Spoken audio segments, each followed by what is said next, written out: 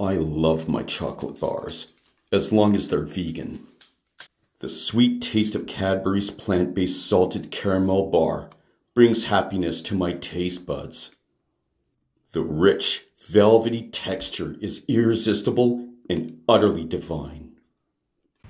To many of us, it's hard to steer clear of the influence of a Big Mac with fries from McDonald's, a Boston cream donut from Tim Hortons, or takeout pizza ready in minutes. It's a modern-day dilemma living in the developed part of the world, which makes me ask the question, why are we addicted to junk food? Take myself for example, a 47-year-old who should be focusing more on taking care of himself by eating healthy greens and staying physically fit. Sure, I've been primarily vegan since 2018. I have not eaten meat since then, and now the thought of eating an animal makes me quiver. I'm drinking at least 3 liters of water a day, and occasionally on certain days, I fast for 16 hours. However, like the rest of you, I'm only human and susceptible to unavoidable temptation. I still love the convenience of fast food, like millions of us all over the world. Yet I'm aware that all of these restaurant chains, supermarkets, and purveyors of quick and easy snacks only care about one thing: profit. Every year, corporations spend billions of dollars on advertising aimed to seduce audiences with the amazing taste of that new burger or that savory, milky sensation of ice cream. I asked myself this question in the past. Why is it that advertisers push for so much hype for junk food, yet focus little on produce, such as strawberries, oranges, or spinach? After a few decades of these amenities, many of us now suffer from physical ailments. Diabetes, high blood pressure, and cholesterol are now commonplace. Every year, obesity rates grow higher and higher. More and more of us are now on prescription medication. It is the consequence of modern-day living. The majority of us have compromised healthy lifestyles for the convenience of junk food. I'll admit, whenever I walk through the aisles of candy, pop, chips, and desserts in a grocery store, I'm astounded by the bright, colorful arrays of packaging, sheltering a bunch of Oreo cookies or Doritos. Growing up as a teenager, I would buy the biggest bag of cheese-flavored nachos and finish it entirely within a day.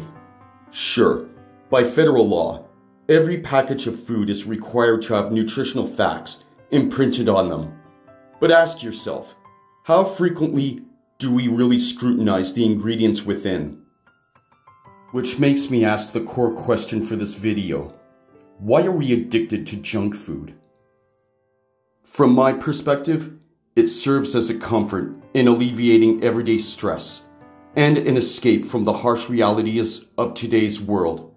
I'm sure many of you would admit to this. After a long day, I just want to lie on my couch and feast on a bunch of pretzels drenched in salt. But the fact of the matter is, most of us nowadays lead busy lives, working long hours in the office, leaving little time to cook a wholesome, hearty meal full of health benefits. As recently as a century ago, we may have been able to enjoy home-baked bread or soup filled with nutrient-rich vegetables grown in our backyard garden, but the pace of change continues to accelerate.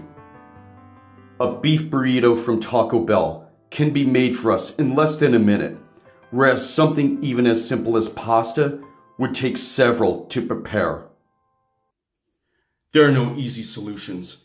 Even as health experts warn about the dangers of eating too much, we stuff our mouths full of toxic food, contributing to long-term disease, depression, and shorter lifespan. Now that I'm plant-based, I'm glad more vegan options are available. But there's still much for me, along with a lot of us, to improve upon. I'm not a doctor or a dietitian, but let me just say, when it comes to longevity, a balanced diet is what really counts. The next time you buy that bag of Skittles or a box of Lindors, ask yourself, Am I seeking divine comfort or just a short dopamine rush? Now that I'm in my late 40s, I think the benefits of strawberries, rich in vitamin C and antioxidants, are really appealing. After all, I too have loved ones to cherish. I thank you for watching this video. If you enjoyed this presentation, please give it a like. And if you're new to my channel, please subscribe.